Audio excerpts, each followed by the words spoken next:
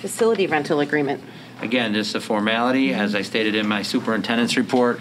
The only addition was like one line under additional safety requirements may be required due to COVID-19. Otherwise, all fees and charges have remained the same for this upcoming fiscal year. Ready to read? Okay, Yep. cool. Man, we are killing it. Resolved that the Board of Education, Township High School, District 208, Cook County, Illinois, approves the facilities use agreement as presented in the June 8, 2021 Board Agenda Packet. Second, please. Second. Second, Mr. Durkin. Any discussion, questions? Seeing none? Roll call. Ms. Towner? Yes. Mr. Benhorst? Yes. Mr. Durkin? Yes. Ms. Gasko? Yes. Ms. Ruska? Yes. Mr. Jacobs? Yes. And Ms. Salis? Yes.